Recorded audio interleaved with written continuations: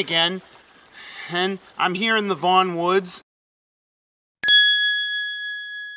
And today I'm going to do my next episode about the lynx, and it's been a while since we did our last episode because of this whole coronavirus thing going on, but now I'm doing one on the lynx, and you already know that I did one on the lynx's close cousin, the bobcat. But anyway, there are many different kinds of lynx. They all live in North America, Europe, and Asia. And the largest lynx is the Eurasian lynx, which lives in Eurasia, hence its name, which is between Europe and Asia. It can weigh up to 100 pounds, and it can take down prey 4 times its size. That means it can take down 400-pound animals, and if you compare it to its smaller cousin, the bobcat only weighs 60 pounds. And the lynx is one of the 3 big cats of North America, the other 2 being its close cousin, the bobcat, and the cougar.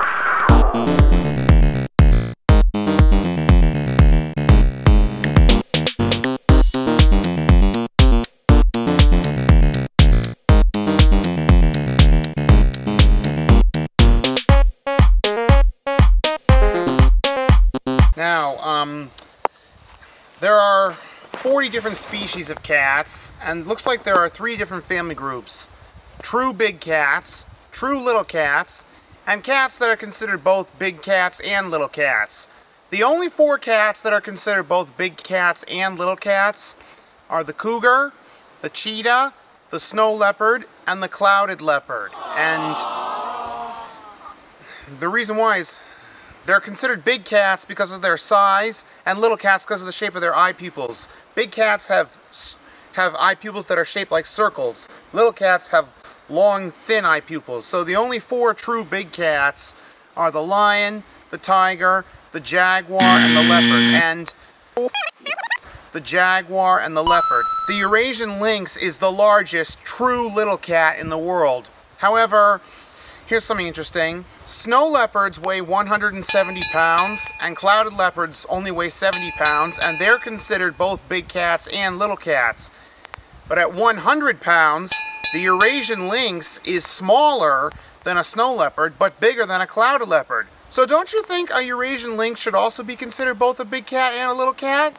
And another thing, lynxes, because they're so big and strong, they can take on even larger cats. Here in North America, they can take on cougars, and in Asia, they can take on snow leopards.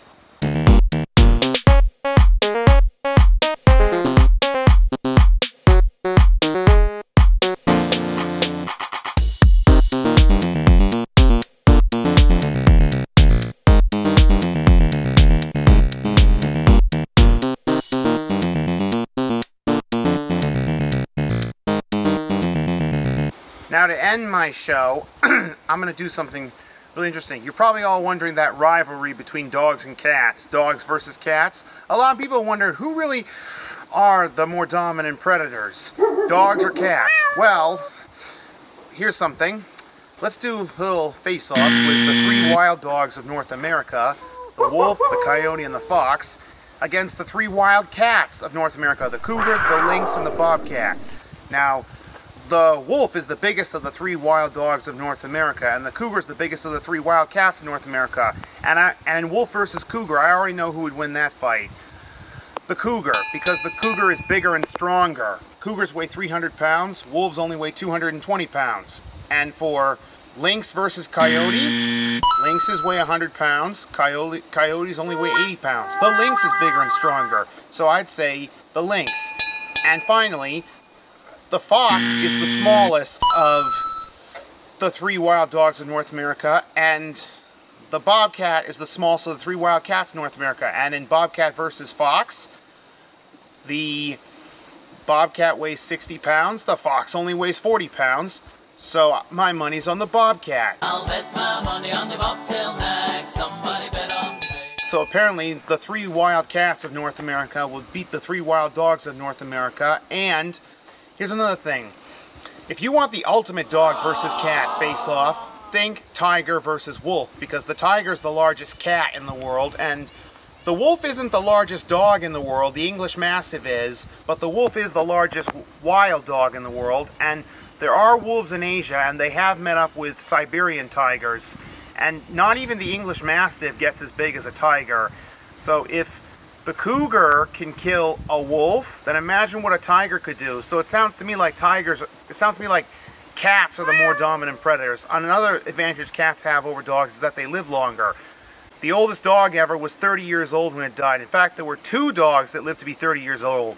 They certainly weren't giant breeds, but amazingly they weren't tiny breeds either. They were normal size, medium sized breeds, and the oldest cat ever was 40 years old when it died.